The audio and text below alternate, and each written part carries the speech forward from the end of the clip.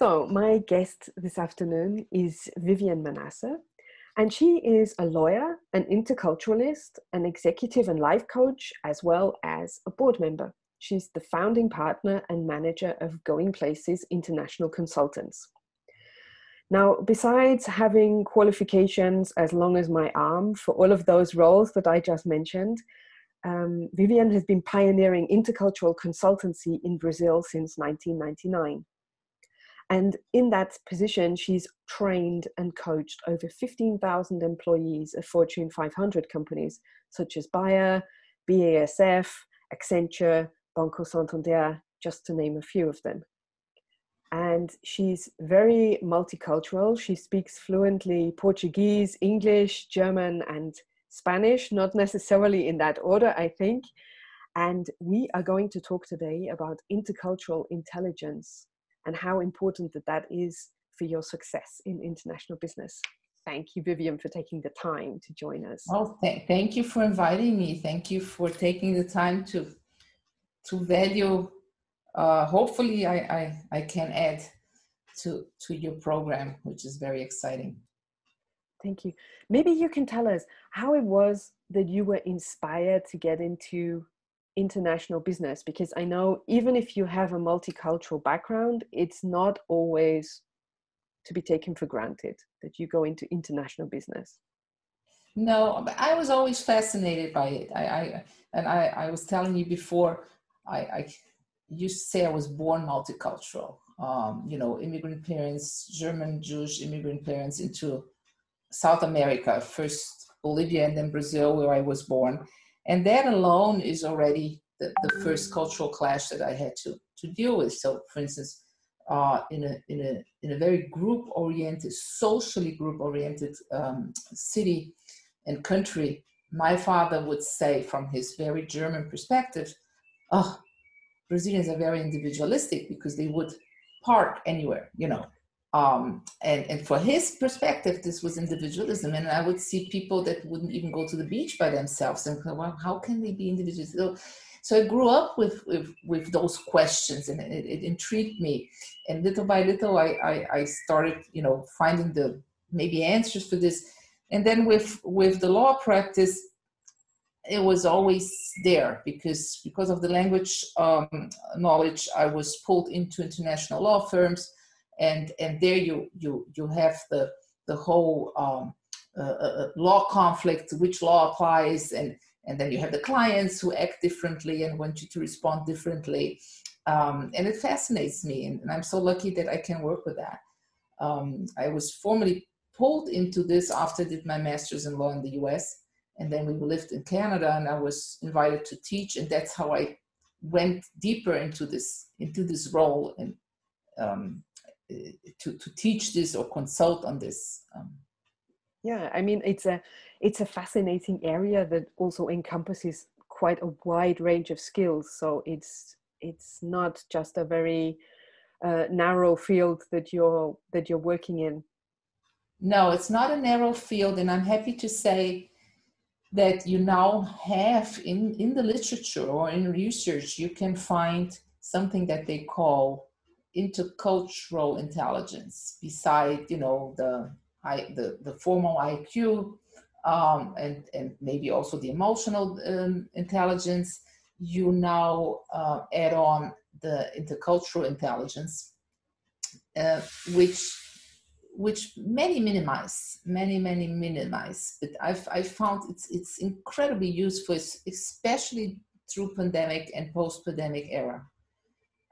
Because I don't think it's a coincidence that when you have intercultural intelligence or you develop it, you're developing skills that are basically the same as all of us have to develop right now and will have to develop further, Yes. And later, if you want, I can go into those. Because for me, this was one of the most fascinating learnings from what we're going through right now. Mm-hmm. No, I can imagine, because a lot of the skills that you use if you are managing a global team are the ones that you need to manage a virtual team, because you have to manage it by nature of the distance between you, you have to manage your global team to a certain extent on a virtual basis. Even if you don't have video conferencing, you still have to manage in that way. So if we just start a little bit at the beginning, and you say, okay, a company comes to you and they're talking about intercultural training for their staff. Which staff do you recommend to them should receive which kind of intercultural training? So, excellent. I know it's difficult to answer, but no, it's an excellent question, and it's this dialogue is just so important, and just for the audience, one thing that this answer is right now. You know, one thing I have learned, it's very situational, which explains why I love situational leadership. It goes hand in hand with interculturalism because it is situational. So again, it depends, but usually people minimize and they would say, oh, let's just do this with people that interact internationally, you know, physically or virtually, or even just the ones that are going to move definitely somewhere or for a longer period. And I always hold my head and say, oh God, that's not really the whole spectrum. It will help, of course, but you're leaving out many players that maybe indirectly have to deal with certain new cultures. You know, if your boss is under a certain pressure of someone sitting, I don't know, in Australia, you know, just as an example. So we're dealing with the physical distance, we're dealing with time change, and time difference, and we're dealing with a certain type of communication that your boss might have to apply to be efficient. So that means very often that in order for you to be efficient for your boss, it might be really interesting that you start feeding your information to the boss in a more Australian customized way, right? Mm-hmm. So it's it's important, so you develop empathy with whoever is working with you, and it doesn't have, people always think it's only, you know, top down. It's also it's to the sides, you know, how can I contribute, and if I need to know what the person is focusing on, or what kind of pressure, what kind of demand is this person under, where I can facilitate things for them and feed in a way that will advance, you know, in timing and efficiency. So in other words, most likely I would say, who is the person who is really in contact with this other culture, with this challenge, and who is immediately around this person, you know? Yeah. And that increases, let's say, the group a little bit. Yeah. I mean, in my experience, I've also seen that often it's those people who you don't think of as having, let's say, front-facing customer contact, who then have the most problems. Because, for example, somebody from the accounts department, maybe they only have contact with the customer or with the supplier at a time when there's a problem with something. And so the situation is already under pressure. It's already a little bit difficult, and then you have somebody dealing with that problem who doesn't speak fluently either English or the target language, and they also have no idea how to deal with somebody other than to work exactly as they would with a domestic customer. Exactly, the mindset, they don't know the mindset, they get frustrated at sort of an email that comes in a certain way that doesn't sound well for the person, and the person then responds very defensively. We've had examples, if you accept examples, I've had a leading IT company. I mean, they are everywhere, I'm not going to say the name.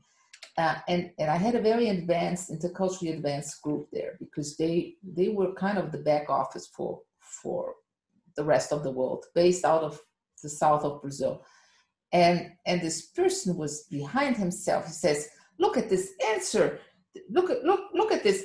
They are asking me to do something because they're going on vacation. Of course, this came from Europe, right? Because there's this perception that there's a lot of vacation time. And I said, well, and he was reading it incredibly aggressively in a way, this person is going on vacation and I have the work to do. I said, no, wait. This person is going on vacation, but actually, if you read it a little bit differently, you will see he or she is just covering, just letting you know, in a way, letting you know, and asking if you have any urgency before this person goes on vacation. So it's actually a kind of preparation. Yes. So it's something. Oh, okay.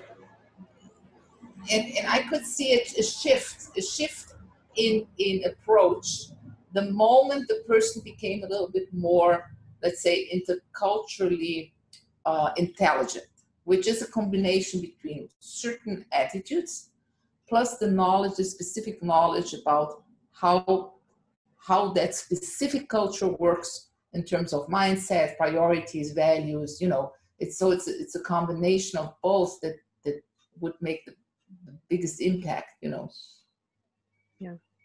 And do you have something like a set of questions that when you go into a company that you ask them for preparation, where you would say, okay, I need to at least know about this, or what to think about, that companies maybe who are listening could say, okay, I need to think about this topic, or maybe I need to consider more about that? Yes, usually the reaction is that I ask too many questions to begin with. Because one of the main things with culture, to deal with culture effectively, you got to understand it's all about context. What's the context? And to understand the context, you need to observe, and if you're not there, you need to ask to get yourself a fair scenario of what's going on as much as possible. And by the way, context is now one of the skills that, the modern scenario of doing business, agility, vulnerability, all those uncertainty, context is very, very important. So whoever exercises intercultural context reading or scanning is also much more prepared to do this in different scenarios that don't involve necessarily a different national culture. Mm-hmm. You can apply this to your, to the department next door, or to a service vendor or something like that. Yes, if you're dealing with someone who might be coming from a different service culture, mm-hmm. Or consumer product culture, and what fascinates me is that this intercultural intelligence development can be fun, because when you apply this to a different culture, let's say China, not only you're developing the muscles for being more intelligent in the culture, you're also learning a lot about a very different, let's say, exotic culture for most of us. So it's a very fun way to develop those skills. Yeah, I mean, it's also that question that when you ask those questions and you show somebody that you're interested and prepared to learn about their culture, then you automatically are building a relationship to that person, because they see that you are genuinely interested, not in the sense of you asking them questions and they're kind of like somebody in prison who's sitting like this, but they see that you're interested to learn about their culture and to understand, and they're more likely to, let's say, give you some leeway if maybe you make some cultural mistakes or something like that. And that goes into, if you allow me, very concrete examples of intercultural learnings.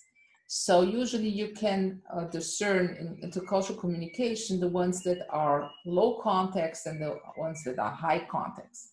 So low context is possibly people in your neighborhood.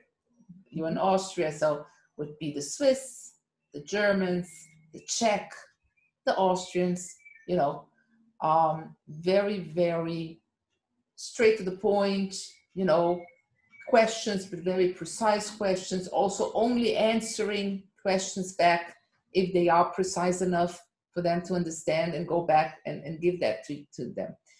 And they are prepared with a list of questions, etc., and focused on the result.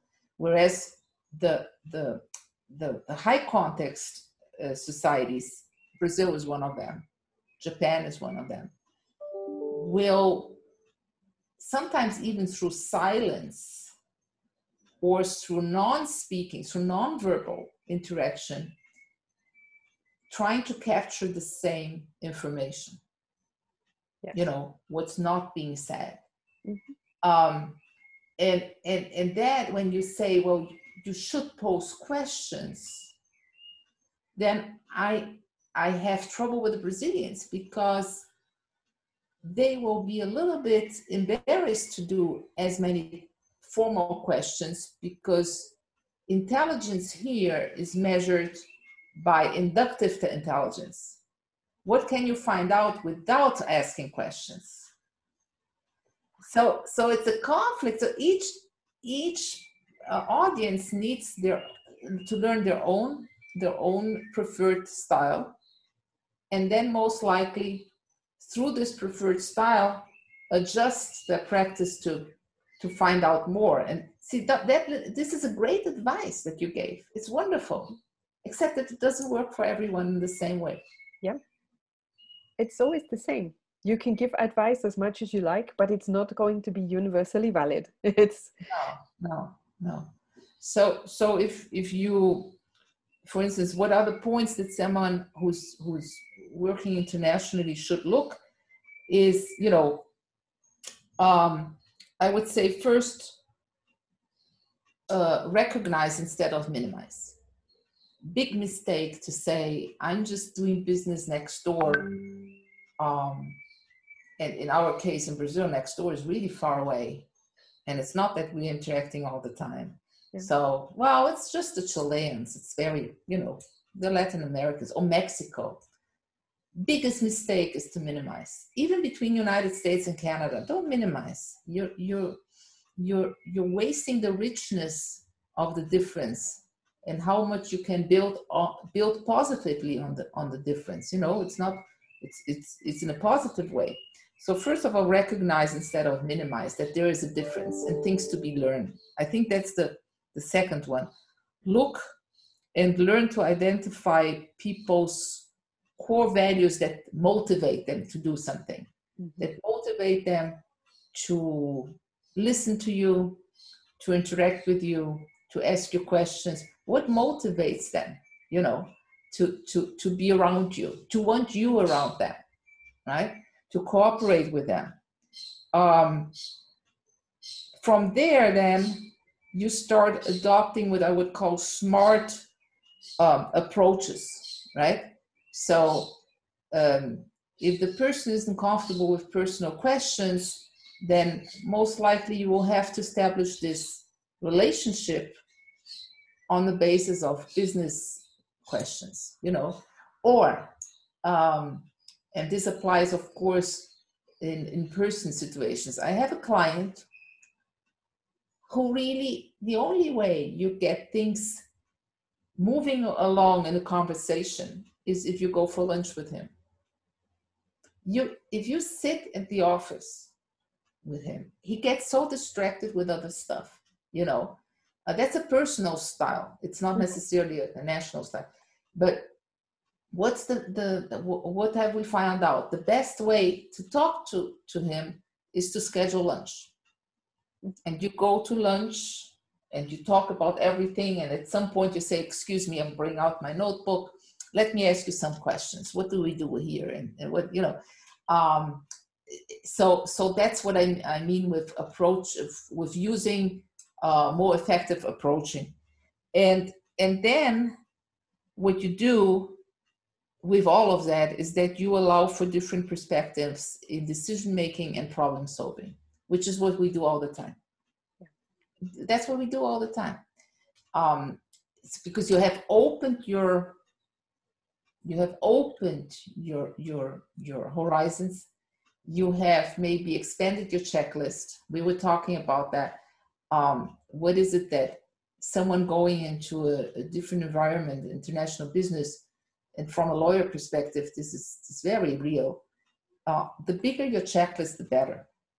But how can you know what's on your checklist if you don't get help from the specialists? And I understand that's one of the goals of your series, is what should be on my checklist. And you're lucky if some of those items don't apply to your operation. Great, good news. But the blind spots are really dangerous in every area, tax or whatever, but also in interculturalism. Their blind spots are very, very dangerous. Yeah, it's like one of the leading themes that goes through all of the interviews that I've conducted up until now for this event. There were two main ones. The first one, don't assume anything. Yeah. And the second one was that, let's say, you don't know what you don't know. And so you always need to try to be open for learning more and to take in new information from whatever sources are prepared to offer you information, be those, let's say, classical desk research, or be it somebody who you can talk to, who can help you, or who can just give you just small hints. Even if you talk for 10 minutes with someone and you just have a small nugget of information about what counts as good manners when you're drinking tea in a country, or... And that's interesting. The do's and don'ts list that people want. I think there's a lot of fun. There are lots of fun, and they're easily, you can easily find them on the internet. Yes. And that's what you do. That's what it is. It's not more than that. And then what happens is it's just a list, and it's not natural to you. It doesn't come natural to you, and usually people will forgive you because you're a foreigner. So I still think they're valuable, but they're less relevant than trying to find out what's behind those behaviors, those do's and don'ts. What's the value behind this? Why is it that in German you never say ich und Kathryn? You always say Kathryn and Kathryn und ich, Kathryn and I. Mm-hmm. So my father would always say, if I made this wrong, he would say, oh, you really put the donkey in front of the cart, right? Meaning I put my name. So I learned it this way, I'll never forget. But what's behind it is the sense of, why are you putting yourself first? Yes. And it's very strict. It's a big mistake to do that. It really, it's in English too. It's the same. In English, it's a grammatical. But in English, it's also that. I mean, I remember my grandma saying this to my younger sister one time, and I have this picture of exactly as you say. Your dad saying, "Don't put the donkey before the cart," and she was saying, "Do you think you're the center of the world?"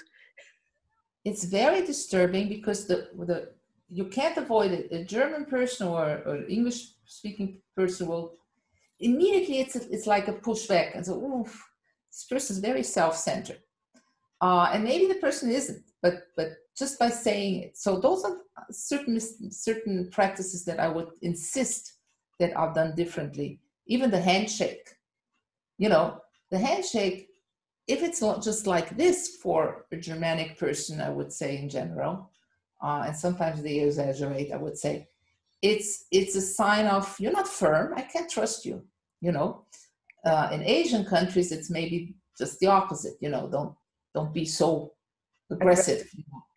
Yeah. So certain things have meanings behind that you can then use for other practices, of not being late, of not using, what's the big pain of being 5 minutes late, what maybe a Brazilian would say, well, behind that, there's a whole value system of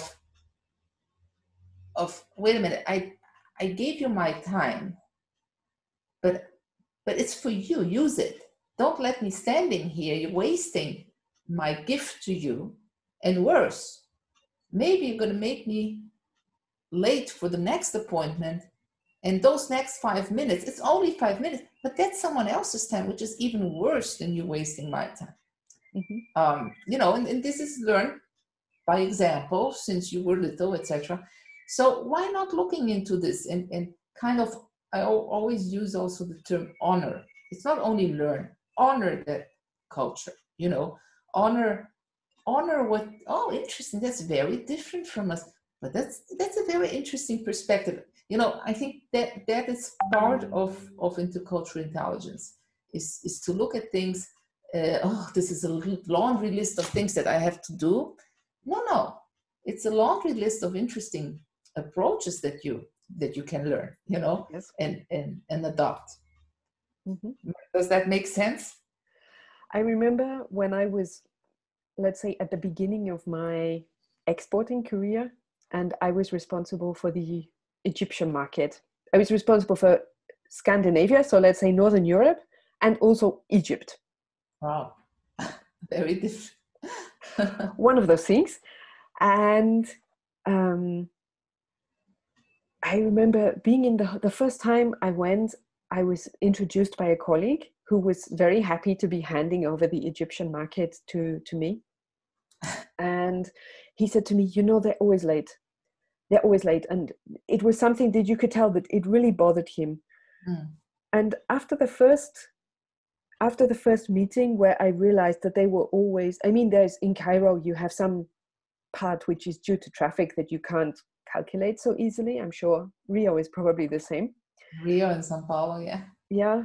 But also there was this feeling that, okay, if I say to you 9, then actually it's going to be 10:30 or whatever. And so after the first visit, I just decided I wasn't going to stress about this. So instead of sitting in the lobby at 25 minutes past 9, I would just stay in my room and use the time to do something else. Okay. You know, I mean, I wouldn't say, okay, I'm going to go for a walk, or I'm going to go swimming, or somewhere away from the hotel, but I would be at my computer doing emails, something like this. And so if they called and said, okay, the driver is in the lobby for you, I could just take my things and go very immediately, and it was no problem. But I know that some people find it very stressful to have that kind of. So that's also the developing a sense of flexibility and comfort with ambiguity, which again is something that we have to do now. All of us, no matter who we work with.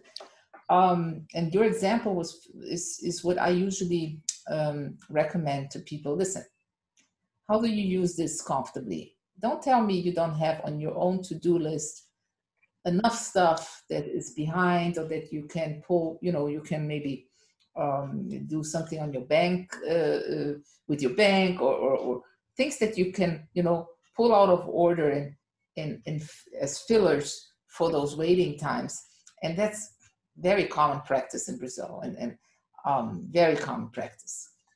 Of course, the moment you have interactions in multinational companies, you start having a lot of meetings also abroad on a screen, then people have become far more strict.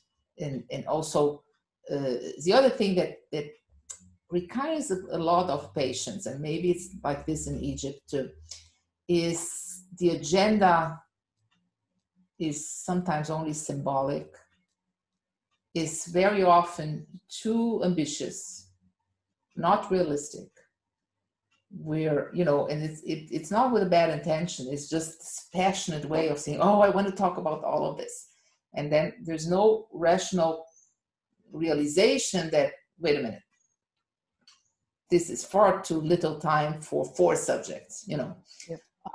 And renegotiating this and splitting this up in smaller portions, you know, those are things that that sometimes someone from a more organized or linear culture could then nicely suggest, listen, why don't we, next time we keep just one subject or two subjects, because it's also not only rude, but sometimes not interesting to cut short a longer presentation. Again, coming back to the circular or high context kind of communication, you don't want to necessarily cut through all of it, because this person is trying to give you information that sometimes is not on the slides. Yeah. And that is vital. Yeah. That is vital.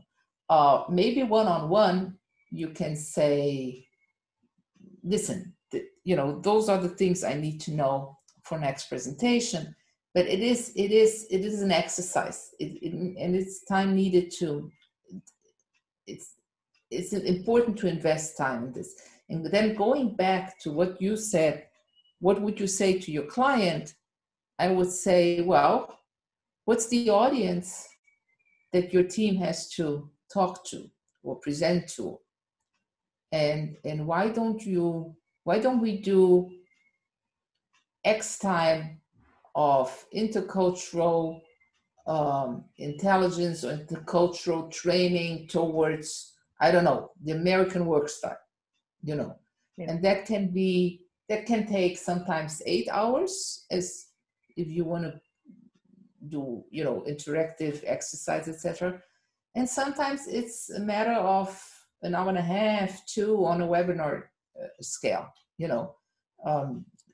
So there are ways, there are really interesting ways to approach this instead of minimizing it and just let it linger, Mm-hmm.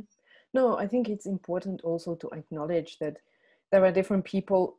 Different people also need different time spans, even within a culture, to absorb new behavioral patterns or something like that. And so, especially if you're trying to teach them a topic, or you're trying to discuss with a group a topic like negotiation on an intercultural level, then some people find it very easy to adapt to new techniques, and some people just find it so difficult to take on board if they've never done it that way before.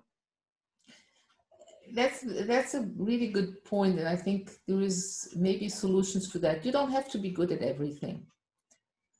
You don't. It's too much effort, and it's also not realistic, I think. So I would say, if you find certain traits of a culture to be something that, you find it difficult to adapt, you might need maybe a buddy, someone that does well with that style, and kind of try and partner with this person. This person could coach you beforehand, or this person could be the one that asks the difficult questions, or this person could be the one that feeds you the information that you couldn't read. That's actually a very nice way to cooperate. And sometimes you will be the one because it's almost like translating someone else's meaning or demeaning, demeanor. How am I reading this? Am I reading this right? So that's my role very often. That's very often my role. If I go into coaching with those people, then a lot of this is, how do I read this? That's what my boss said. How do I read this? So if I go into examples, if you allow me, years ago, and it does involve the German culture and the Brazilian culture. Years ago, I had a participant that was transferred to Germany, and she was very, very self-assured. She had a relationship with the German man, and had been working for the German company here in São Paulo for years. And she was very self-assured, and in a way minimizing a little bit in the training room, a little bit of know-it-all kind of attitude. Okay, fine. Well, sure enough, unfortunately, she came back much before her assignment was due. And she came back very destroyed, emotionally destroyed. And unfortunately, this company at that point used to allow also for repatriation training. And this person came back destroyed. And as we found out, lots of things didn't work. The relationship didn't work. Certain things didn't work. But what really hit her is that she felt she had been a failure in work. And so as we went over her history, and I was decoding it in a way, I said, wait a minute, you just said your boss, your German boss, kept giving you more and more responsibility. And she says, yes. I said, this man must have been very frustrated that you said you were leaving.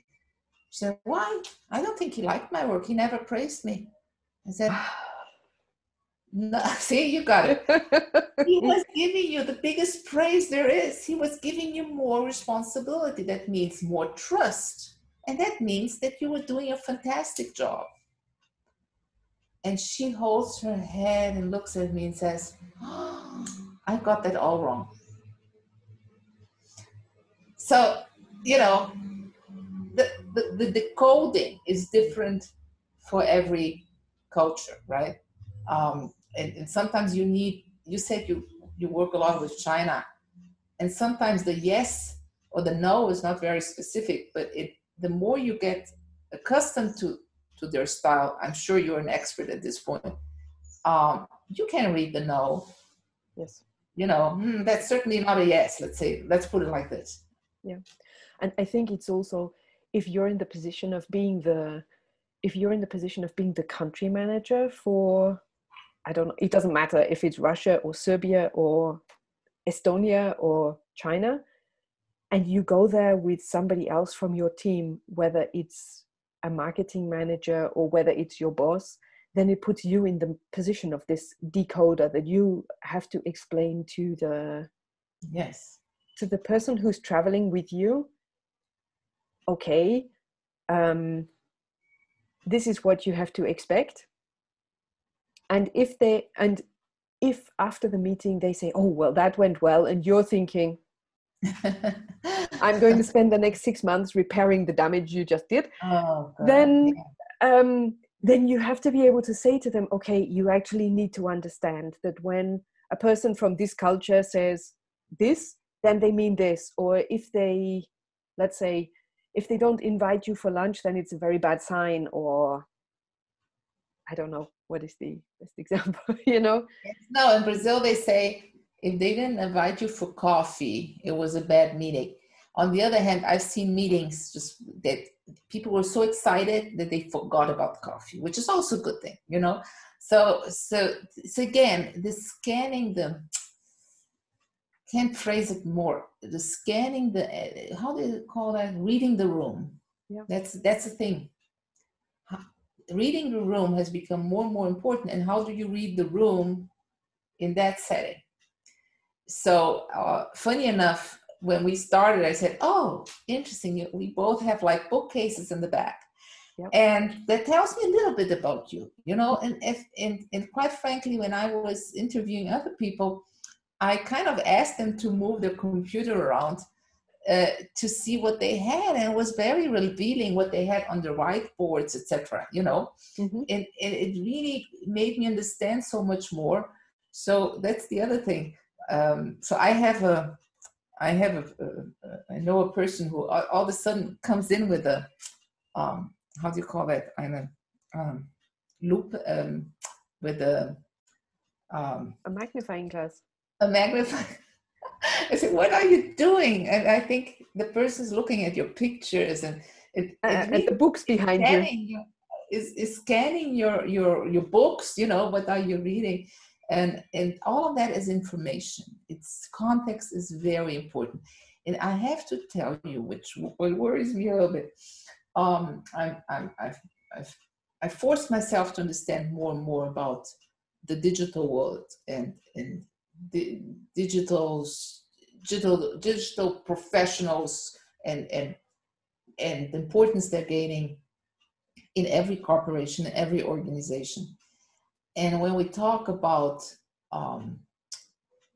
artificial intelligence, and that's a discussion now.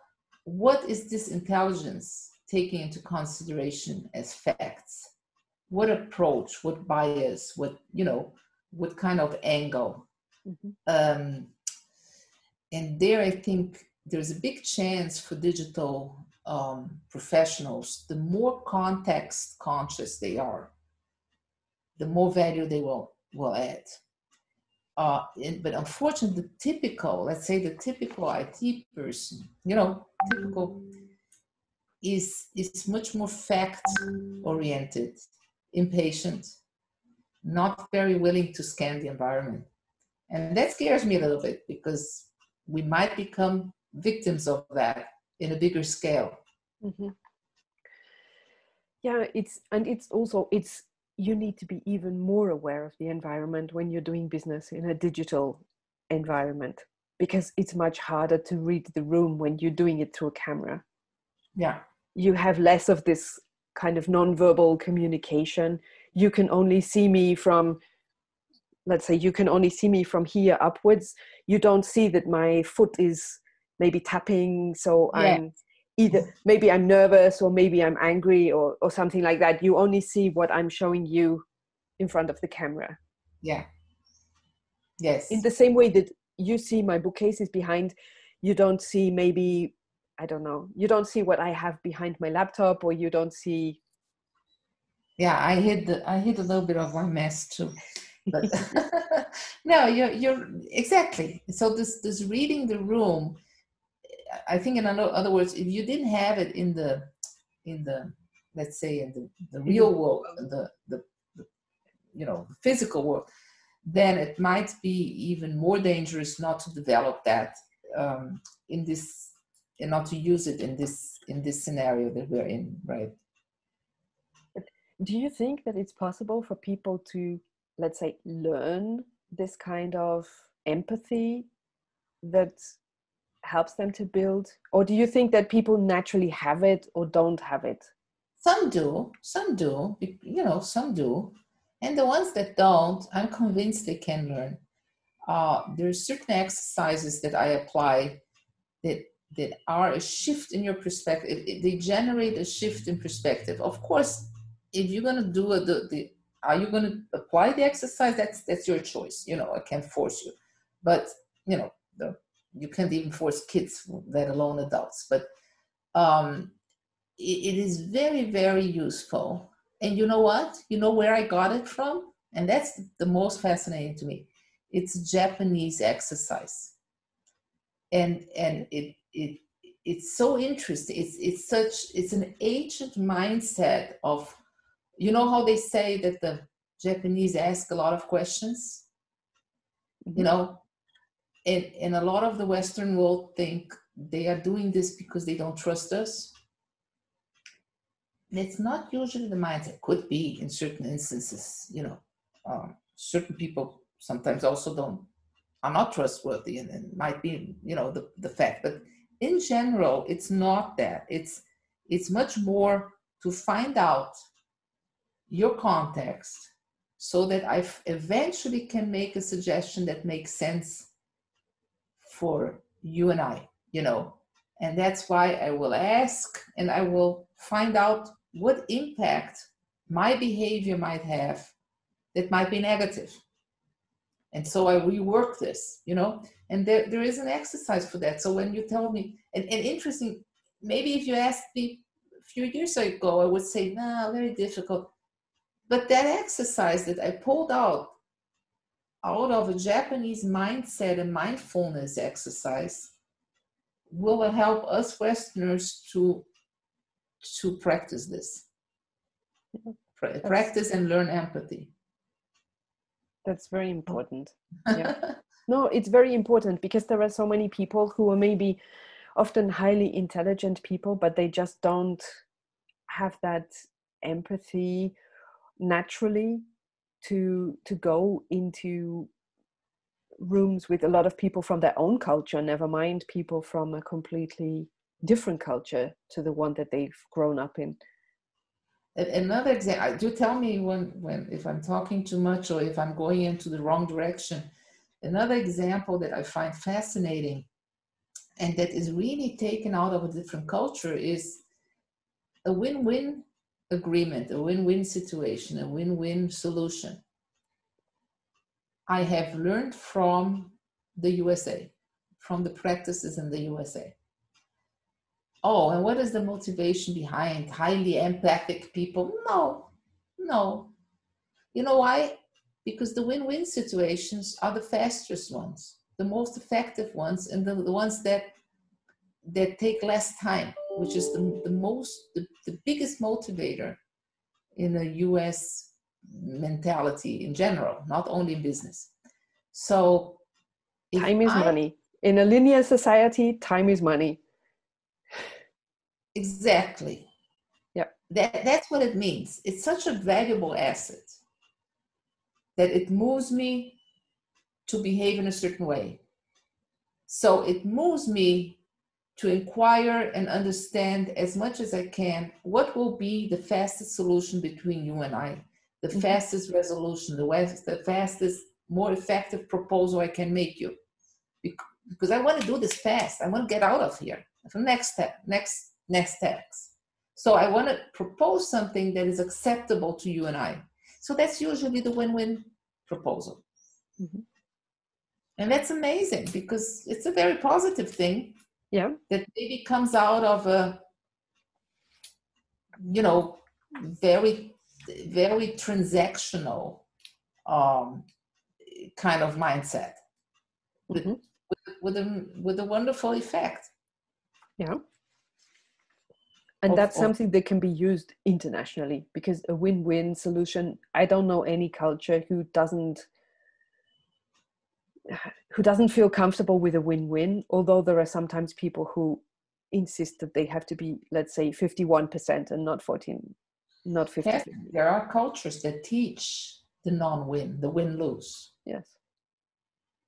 I don't want to say which one because it's not, the nicest trait. They have other wonderful traits, but the cultures that teach the win-lose, and that's where you come in and tell them, listen, you wanting to win is taking too long, and you're actually losing in the process. Yeah. And so I think it's fascinating the once you open up to culture, not only looking at it at, what are the big mistakes I can make, but rather what can I learn? Mm-hmm. It's far more positive and it's out there. And if you prepare yourself with the right questions, with what are the things in this society that, is it hierarchy that I have to look at? Because maybe that plays a tremendous role. Is it social differences? Is it religious differences that I have to be watching out? Is it religion or is it money? What is the relevance, in that society? Maybe someone is focusing on religion, and when you look at it, there's a shift. Or is it race? Yeah. Or is it social strata? Or is it both? How isolated is this country? When you talk about Brazil is an island inside South America, as an example. It's not geographically an island per se, but as a mentality, yes. So what kind? You were saying you're really close to the Czech border. Close to the German border, that makes a big difference in how you perceive and how open you are to perceiving the cultural matters, It makes a huge difference when you can say that you will, for a day, just go somewhere you know, that you can just drive somewhere for lunch and come back home again, but you were in a completely different place. That is something that, from the UK, for example, that was something that fascinated me as a student, because here I could do that in Austria. Yeah. And from the UK, you can't, unless you live very close to the tunnel. You could, from the 90s onwards, you could go to France for lunch, but otherwise you can't go to a different country for lunch. It's no, we can't either. We can't either. That's the fascinating thing in Europe. So that's really important. Yeah, no, that's a really important point. And I think that, like we said, this year so many teams have had to learn all of these. They've had to learn all of these virtual skills, and it's very, I, at least with my clients, have found that it's very easy to maintain relationships over these kind of virtual channels, even across a lot of different countries, but it's very hard to build new relationships in a interesting. You know, it's very hard unless you have like an introduction, for example. Like we had an introduction, so it was relatively easy for us to come into some kind of contact because we had some kind of context also.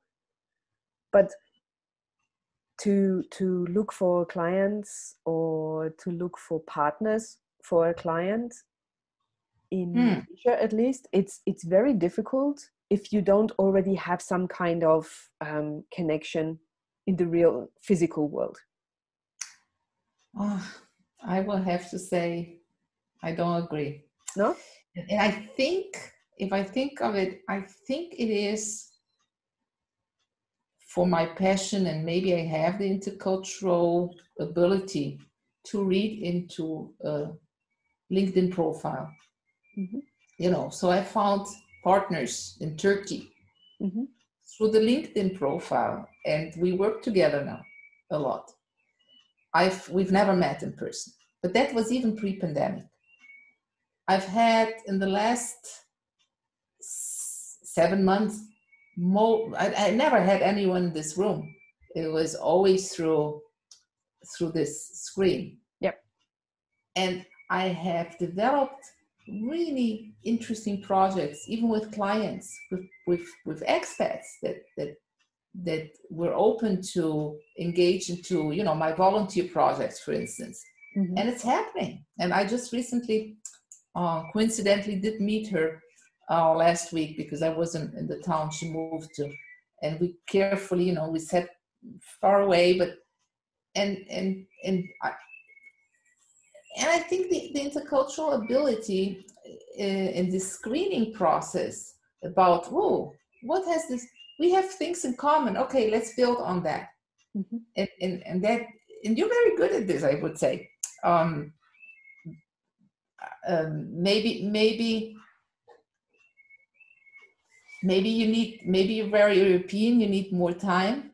You know the coconut theory? I don't know this one. No, you don't know it? Okay. I'm glad you picked up on that. So coconut, okay? This is not a real one, it's a decoration one. But so the coconut person, or coconut culture, hard shell, right? Mm-hmm. If you wanted to drink the coconut, it would be difficult because you would have to cut it. It's a lot of effort. Yep. To get into the coconut water, you know, that if it's ripe, it's very sweet, no kernels, right? Mm-hmm. Diffuse. Yeah. So the coconut cultures, and I hate to say this, UK has a very hard shell.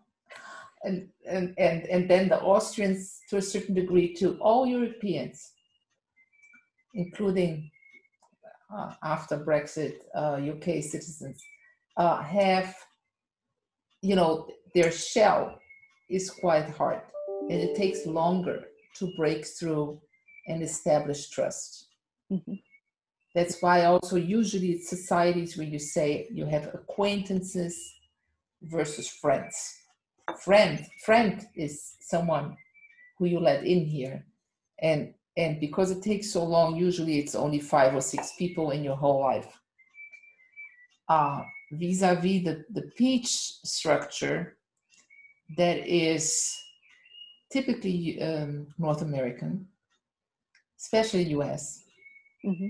When you have a peach, easy to bite At the into first it, level.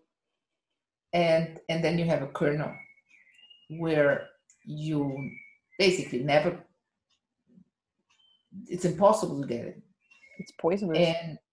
And this peach is actually genetically modified and it's a mixture between a tangerine and a peach. Okay, imagine a mixture between a tangerine, so it has the little pieces of a tangerine. That means that once you bite into this peach terrine, I just made that up now, you're stuck inside that compartment. Mm-hmm. That means that it's nice and sweet and good, maybe at your work department, but just there with those people, if they meet you at the gym, it's a different environment, and they're there for another reason, and you're not part of that environment for them, and they barely talk to you. That is a big culture clash between Europeans and North Americans. And in my case, because I'm German raised, my shell is not so. I'm a coconut in Brazil. People say I'm very distant at first. Imagine. But everything is relative, right? So for Brazilians, I'm a coconut. Mm-hmm. And I have the hardest time with the peach tangerine model. I don't think I will get ever used to it. I will deal with it, mm-hmm. but I almost refuse to get used to it because those, for me, is not a friendship. Isn't that interesting? Yeah. No, but I can appreciate that, because it's what you say is very logical. It's what a lot of Europeans, and it doesn't matter if you talk with Scandinavians or you talk with Brits or you talk with Germans or Austrians, then you have this similar feeling about Americans, that it's relatively easy to have some kind of superficial contact, and it's very nice and they're kind and so on. But it's much harder to actually form what would be classified in Europe as a genuine friendship that goes beyond just what you have at work, maybe, or like you said, just at the gym or just at the sports club, something like that. And it has nothing to do with you being foreign or not. That's how their social interaction happens among themselves too. So it has nothing to do because you're an outsider or anything like that. No, I think it's the same for everybody. It's not like they treat me or somebody else just as. Yeah. We're coming a little bit to the end of our discussion today. I just wanted to ask you, what are the most, I know it's also maybe not such a short question, but what are the most frequent intercultural mistakes that you see people making when they first go into international markets? Well, I meant in general, I mentioned like the recognize instead of minimize, the lack of curiosity. I think that's the biggest mistake, is to minimize and actually waste a wonderful chance to learn more. I think that's the biggest mistake. The second mistake, it still has a lot to do with minimize. Well, the second mistake or unfortunate thing is not to have a sense of humor about it. Because of the funny stories that you will generate by doing your mistakes. Even if you go in with the best intentions, you still will once in a while. There is this German in das Fettnäpfchen. You put your foot in it. Yes. Good in English. your mouth. Yes. So not having a sense of humor will be bad. Not also having a little bit of patience with yourself, in the sense of, I don't know it all, and it's okay, I'm learning, and not being so uptight about it, right? Then next step is really this question, to pose the questions. It's still in the process. Once you recognize and you want to learn more, you have to you either have to start asking the questions and learn how to ask the questions. Yeah. And or having a keen observation, the willingness of doing a keen observation, So in a way, what I'm telling you is you err more by minimizing and by not doing than by doing, right? And maybe last but not least, 2 examples, if we are finishing here, is I have examples of leadership situations the other way around. The first example I gave was not recognizing that you're being recognized. Whereas I have situations of leaders going into Canada, for instance, and not realizing how important it was to volunteer for the community. And not only being a little bit suspicious about the time that the employees or the team was putting into projects that demanded volunteering, and think, they're just, they're at the beach actually, or they're not doing volunteering, but yes, they were. It was even on TV, and then this leader recognized not only that he was being unfair and had read it all wrong, but he should be there too, because then he would have been more part of the team and more recognized as a good leader. Reversely, I had a Spaniard coming into Brazil and saying things like to the team, I'm not here to be your friend. We're here to work together. And actually, there is an expectation, for instance, in Brazil, that you not only are a friend, you become a family member. So it was funny, he would say, he had a sense of humor, luckily. He said, oh, Vivian, I shouldn't have said that. I said it twice already. So this screening process, I think, all I'm saying is you can summarize by don't minimize. Take the opportunity of learning. Don't minimize. Don't, even if it's next door, even if it's next town. I'm almost sure they have a little bit that you can learn from by observation of different approaches to different situations. Don't you waste a good visit. Don't waste a good internationalization. Don't waste a new relationship. Yeah. So be open to what you can learn and keep Yes. your eyes open, keep your ears open, and learn how to, let's say, how to ask the questions or how to get the information without directly asking the questions. Maybe both things. I think a good screen would say, what are that's 3 to 6 points that I really need to observe in that specific country or culture, or corporate culture, and how should I find them out? Are those people that I could say, listen, I need some time. Do you have half an hour to talk to me, 15 minutes to talk to me? Or do I have to go to the karaoke with them, Yes. or to the barbecue on the weekend? What do you mean? I have to spend time with a business partner on the weekend? Yes, because that's where you're going to find out what you need to find out. Exactly that. I think you're a great question asker, because you guided me very nicely. Thank you. Oh, thank you. Was there anything that I missed out that you think that people really should know on this topic? I mean, I know it's such a huge topic. We could probably talk all night. Yeah. Well, maybe don't look at intercultural intelligence as being a soft skill. Mm-hmm. Don't do that.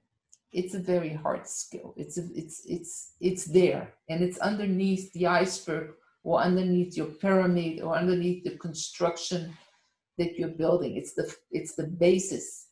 So it's very hardcore. It's not fluffy knowledge Nice to that have. is very interesting to know, conversational topics. No, you It's the might build foundation. you might build a whole business plan, and I've seen this too often, based on numbers on the Excel tables. It looks really good on paper, but what's not on paper is what might break you and cost you 100% more, or even the whole business. So I think we covered it. Okay. Thanks to your questioning skills. Thank you, Vivian. And thank you so much for taking the time today. Where can people go if they want to find out more about what you do and about what your company is offering as a service? So I don't know how you want to, are you going to leave this on notes or something in this? Yes. Mm-hmm. So it's, I'm always going to receive your email on the Vivian at Going Places. Very easy. goingplaces.com.br, like Brazil. Okay. And always available. The other thing, if you want to do business internationally, be open to using WhatsApp. I know in the US, many people don't. I don't know about Europe. I think that people have been mixed. People often are encouraged not to use it for business because they say GDPR and data protection, and it's not admissible in court and all of those kind of things. But from a practical side of things, people do. So I've been told that the encrypted conversation is going to be very difficult so at least be available to talk with WhatsApp. Yeah. The moment you say no to that, you're putting a wall between you and the person. Yeah. Because it's very expensive in many countries, and when you say no, and you might use it wisely, as you said. Don't use it as even use it. Don't negotiate the contract via WhatsApp, but you can have a call with somebody. You might want to then bring into the email, but don't close the door. This is the easy way to get to you. Certain things cannot be written or won't be effective. They need a conversation. So WhatsApp. So in this sense, I'm happy also to give the WhatsApp number to you. No one is going to learn it by heart. So if it's okay, Kathryn, I'll send it to you, both things, my email address and my WhatsApp number, which apparently I can use everywhere. And more than happy to help, more than happy to talk, and very honored that you invited me. Thank you very much. Thank you. It's been really a pleasure to talk today.